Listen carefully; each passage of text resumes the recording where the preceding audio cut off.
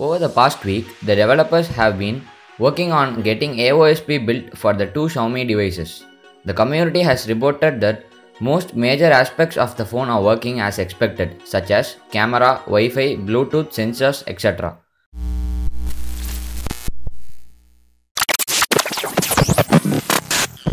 Now let's get into the installation process, which is pretty simple. Before jumping into the recovery, make sure that you have downloaded the ROM file, for which I have given link in the video description.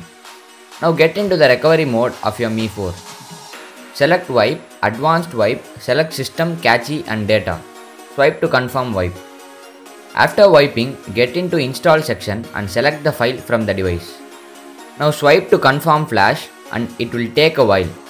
If you are getting error at this step, then follow my instructions properly. Get into Mount section and remount and mount the system.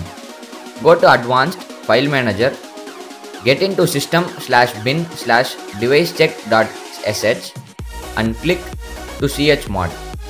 Install ROM again without wiping anything. That's it, you are good to go. Now reboot system. First boot may take a while, don't panic. That's it for this video guys. Give a thumbs up if you like our content and subscribe to TechBionity as well. I will see you soon.